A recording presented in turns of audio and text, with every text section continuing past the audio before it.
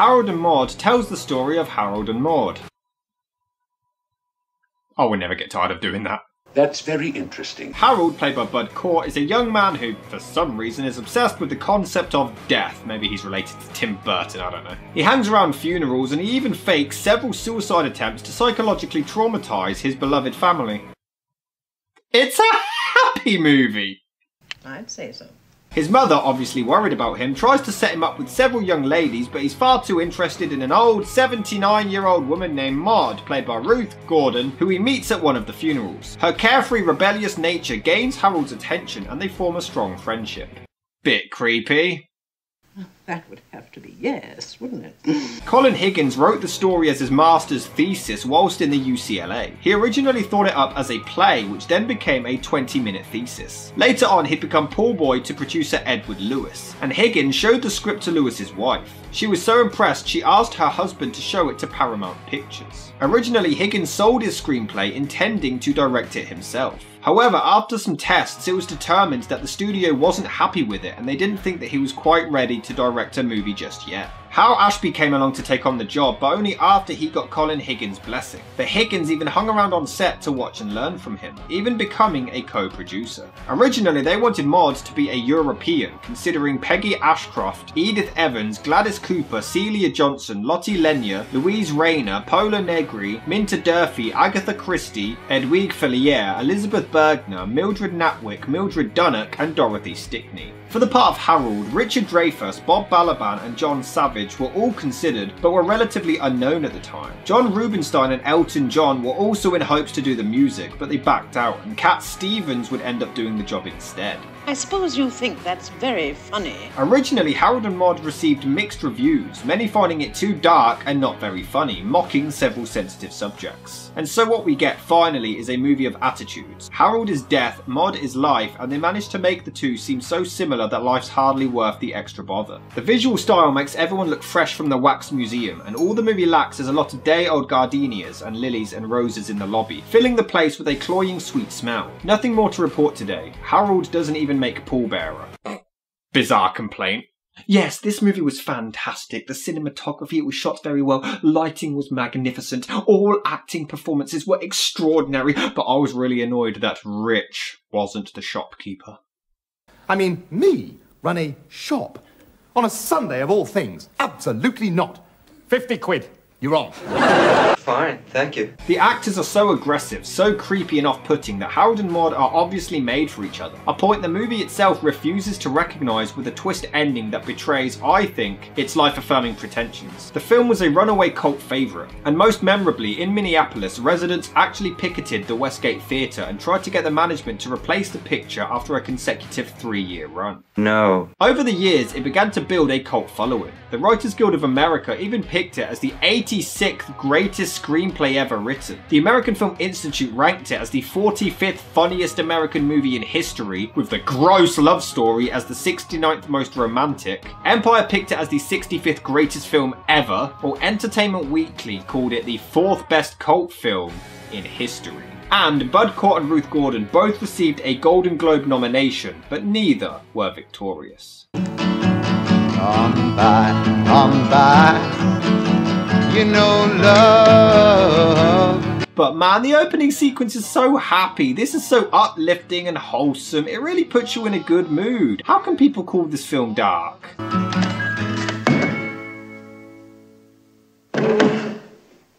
Dude, Jesus Christ! What a way to start the movie!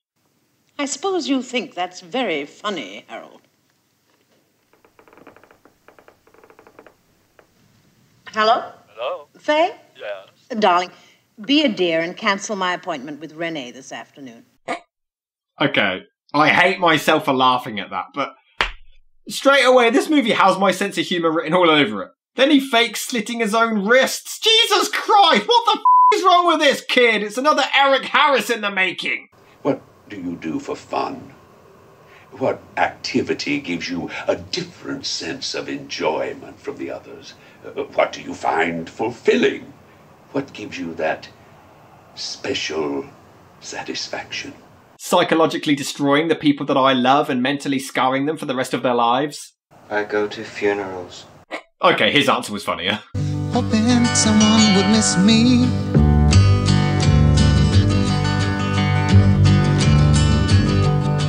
Thinking about my home. But this soundtrack is amazing. It's so upbeat. You can't help but smile and feel in a good mood when listening to it.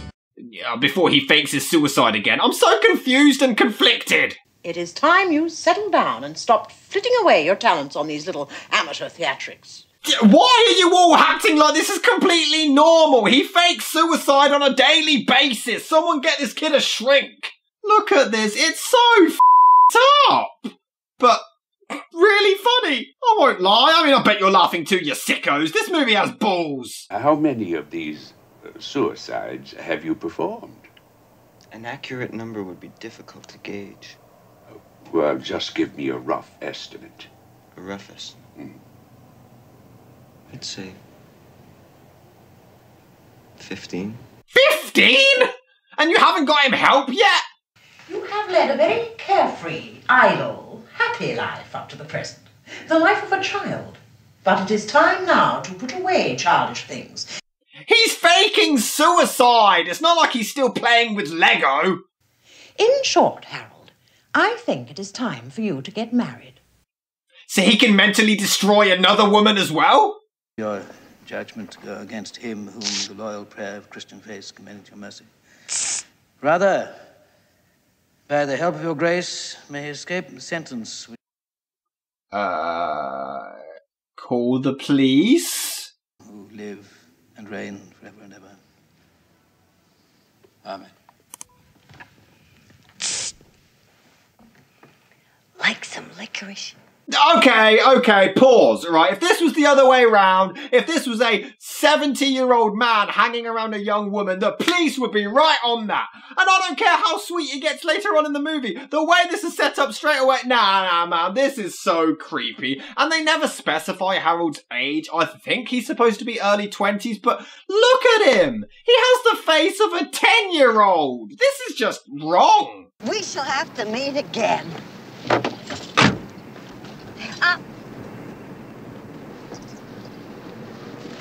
Tell me, you don't. Are you kidding me?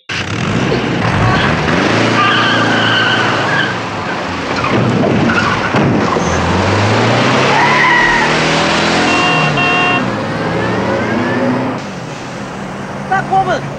She took my car! Okay, that makes up for it. You really don't see that coming. Now then, are you ready, Harold? Here is the first question. Are you uncomfortable meeting new people? Oh, that's not a question. Hey, Deckard, ask him a real question. You're watching television. Suddenly you realize there's a wasp crawling on your arm. Much better. Should women run for president of the United States? I don't see why not. Still waiting.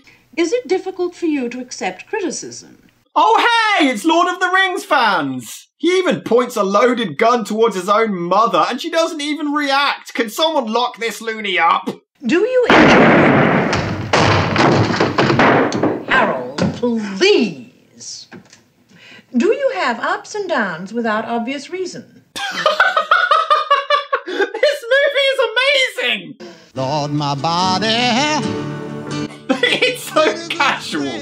Oh, look, she's at another funeral cruising for some prepubescent dick. These are two weirdos going to random funerals. It's so disturbing. Doesn't anybody ever question them being there when they don't know anyone there? Who was that old lady who was waving to you earlier? Hello, Harold. Can I give you a lift? She is grooming this poor boy. I don't care if you give him the oldest man's name you can think of. He's still a child. You hop in any car you want and just drive off. Well, not any car. I like to keep a variety. I'm always looking for the new experience. Maybe. Nevertheless, I think you're upsetting people. I don't know if that's right. Coming from you! Please sit down, Harold. I'll put the kettle on. We have a nice hot cup of tea. And then you can protect me as the cops burst in. But this is the first date set up for Harold by his mother. But look, he looks 6 and she looks 26. Stop with the paedophiles. Must have been very funny. Finally, a normal reaction. Candace's just been telling us such a funny little story about... Walter Cronkite.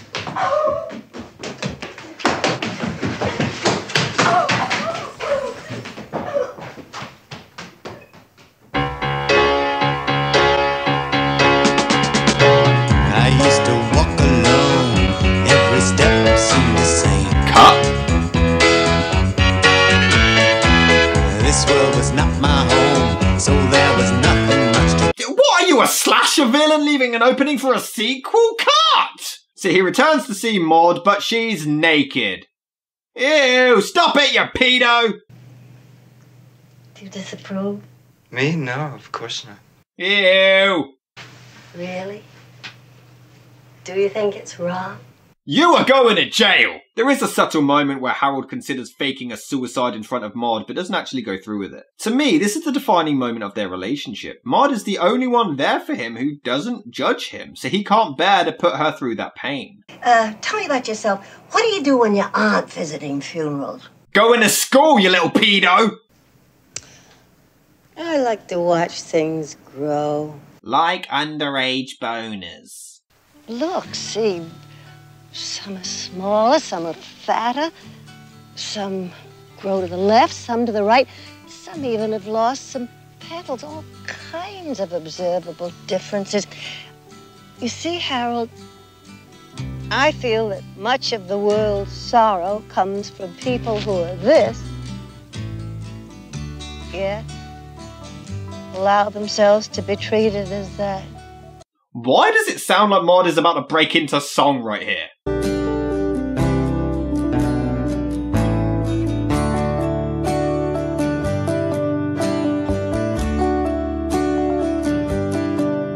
Well, I think it's fine to touch a young boy's wang, and people only judge me because my titties hang. I thought my drive was dead, but apparently not, 'cause that baby face has got me feeling hot. I'm looking for a good lay, and I know how to make it day. Yeah, baby, this really wants to play.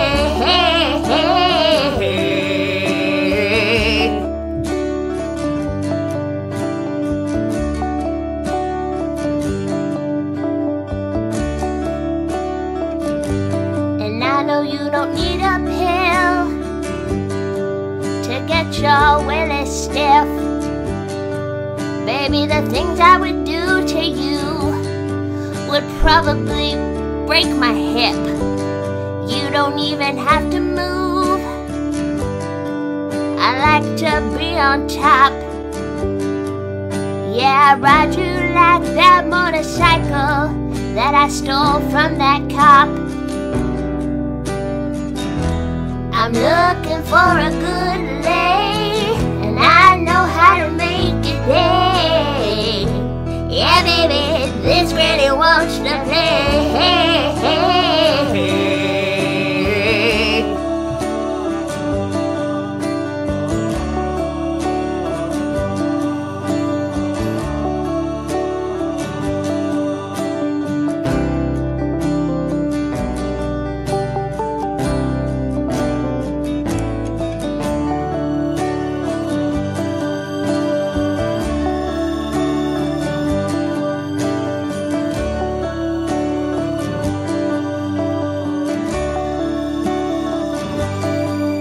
Let's go back to my place for a roll in the hay, because that baby face has got me a type of way, and I'm loving the sight of that fern behind. I'll give you milk and a cookie, but it's a very special kind. I'm looking for a good lay, and I know how to make your day. Yeah, baby, this granny wants to play.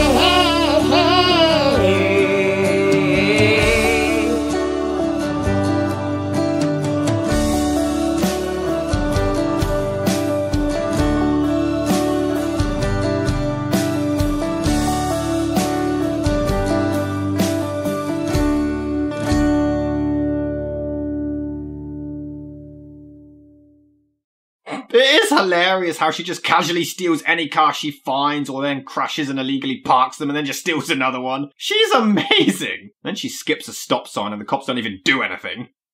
Accurate, she's white. When I was a little girl, I was taken to the palace in Vienna to a garden party. I can still see the sun shining, the parasols, the flashing uniforms of the young officers. I thought then that I would marry a soldier. But then I thought, f it, I'll blow a preschooler instead. But I do have to commend Bud Cort as Harold. He nails this performance as the socially awkward and mentally lost child. He is perfect. And Maude plays the piano and sings to him, which is immediately really cute and sweet. Oh, that was fun. Let's play something together. I don't play anything. Nothing. Dear me, everybody should be able to make some music. You'd think, but then there's Rice Gum. She'll never let me breathe. Posted up on the phone, like, what you mean? We got mean, he pull up, he got the lead. If she want, I put dick inside her spleen. Why is the cop walking like he just p***ed himself? Your license, lady? I don't have one, I don't believe in them. Fair point. How long you been driving, lady? About 45 minutes, wouldn't you say, Harold? Oh, I love her! Not in that way, you little nasty! Yeah, let me get this straight, lady. All right, then, we'll be off. Nice chatting with you. She is a legend!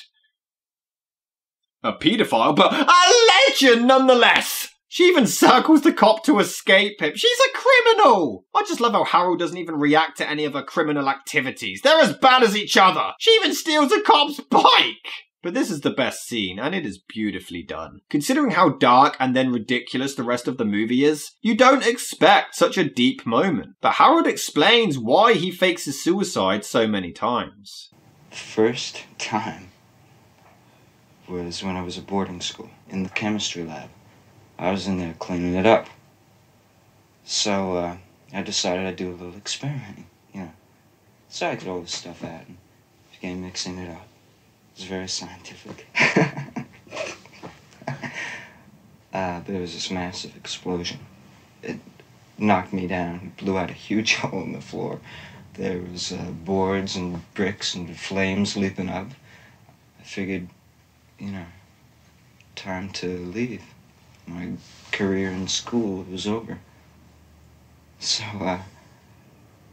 I went home. My mother was giving a party, so I just went right up the back stairs into my room. Turned out the light, and I got this funny feeling. The doorbell rang. I went out to the banister, and these two policemen came in, found my mother, and told her that I was killed in the fire. She put one hand up to her forehead, the other she reached out as if groping for support, and with this long sigh, she collapsed in their arms.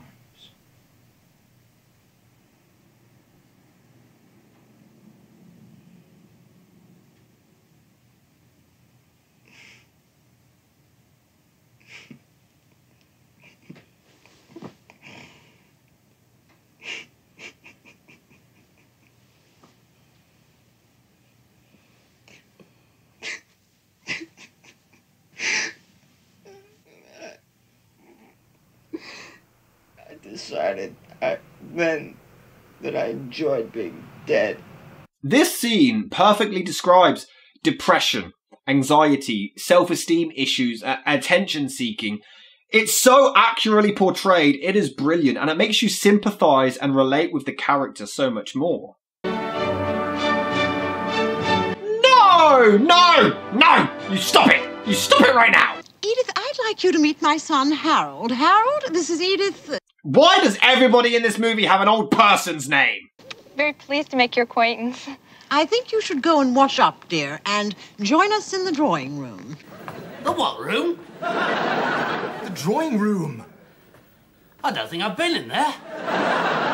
What, you mean we've got a room just for drawing in? Although we do a large business. barley was very big last week. 1,500 bushels. Okay, it's dark, but it's so funny at the same time. I find you have left me with no recourse but to listen to the solution proposed by your uncle. Consequently, I have instructed him forthwith to induct you into the service. And also, why am I wearing this ridiculous hat? How about hand-to-hand combat? Yes? To strangle someone, choke him, squeeze out his life in your own bare hands. I think you're getting carried away, Harold. How about to slit his throat? Well, I don't know about like that. You can see the blood squirt out. Well, how about souvenirs? Souvenirs? Of your kill. Yeah, I think you need to call up the asylum, mate. You got the next Jeffrey Dahmer on your hands. Can you imagine you're just on holiday with your family and then suddenly you look over and see... Venom! Venom! Damn you! Oh, that's a murder! Maude? Do you pray? She doesn't believe in driving licenses, mate. I doubt she believes in God. This is real nice. Yeah. Makes me want to do somersaults. Well, why don't you? I feel stupid. Harold, everyone has the right to make an ass out of themselves. You can't let the world judge you too much. Okay, that dialogue is actually really well written. And it's nice to see Harold become more and more happy and filled with life. They somehow do make an old lady and a young man cute together. They do the impossible. How do they do that? Oh, Harold. You make me feel like a schoolgirl. Ew, now it's creepy again. Sunshine, I'd like you to meet Harold. Harold, this is Sunshine Doré. That's not a name. And she looks 30 and you look 10.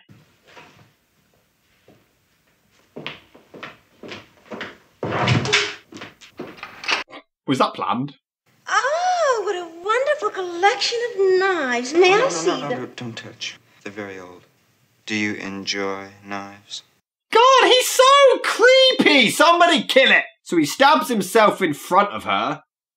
This one isn't even funny, it's f***ed up! No, go back to funny! Oh, that was marvelous. Never mind, they saved it. She even starts acting around him and he just looks annoyed as f*** as he looks over. Before killing herself. But are you ready for the absolute best reaction ever to seeing your child possibly committing murder? Harold!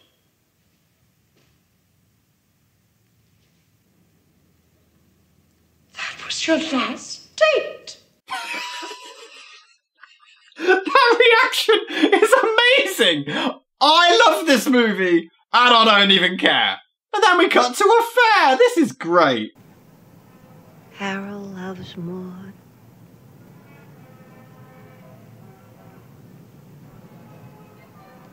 And Maude loves Harold. This is the nicest present that I've received in years.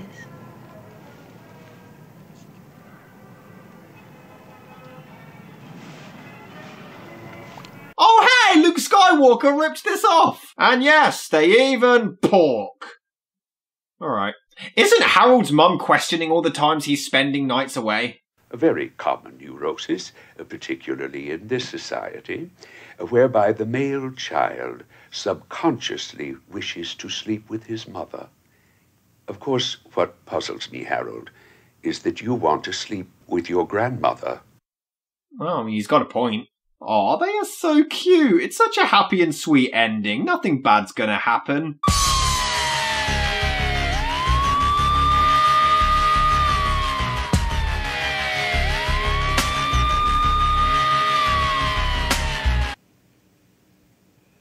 I couldn't imagine a lovelier farewell. What? Farewell? Yes, it's my 80th birthday. Well, you're not going anywhere. Are you? Man, he's so creepy! Is he threatening her? Yes, dear. I took the tablets an hour ago. I'll be gone by midnight. What? Why? what a fuss this is. So unnecessary. Don't die, Maude, for Christ's sake. Hell, don't upset yourself so. You just killed yourself! I love you. I love you. Oh, Harold. That is wonderful. Go and love some more. No! F you! This woman's a Never. Trouble, oh, trouble set me free. No! It's not funny! Why is she doing this? I do love how she attempted suicide and is dying and they still take the time to ask her, hey, mind signing a few forms for us? But seriously, I try to find out why she did this as the movie never explains it. And the best I could find is she thinks that 80 is the right time to die, but that's it! It's also shown that she's a Holocaust survivor, but no other explanation for the suicide is given. Now, when this first happened, yes, I thought, wow, this is a selfish but looking back, in a way, I kind of like it. And she's actually being selfless.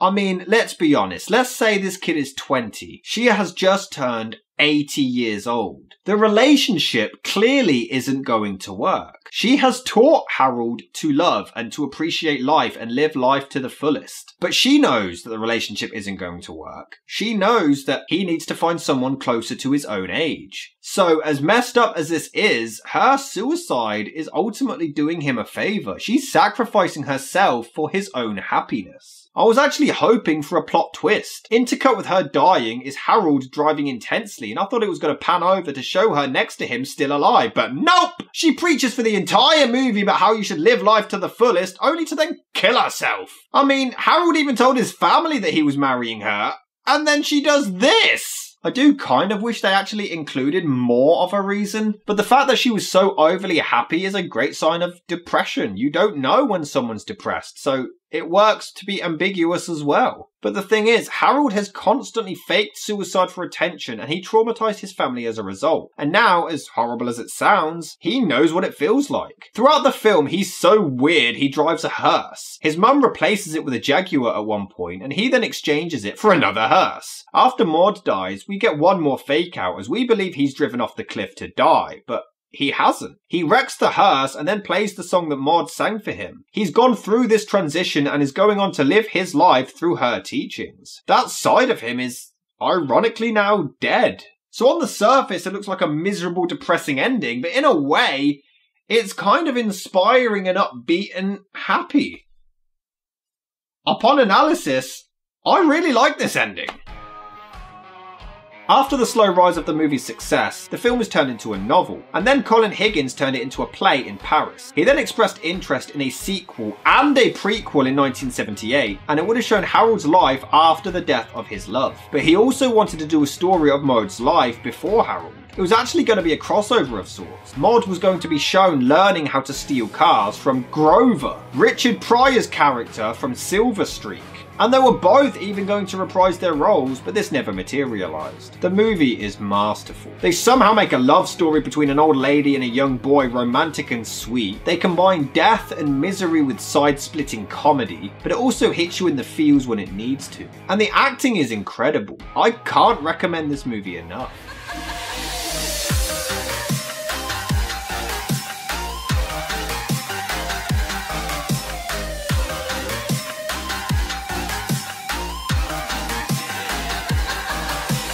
I watched this movie when I was actually really depressed. I was like, right, let's watch this comedy to cheer myself up. First scene, he hangs himself.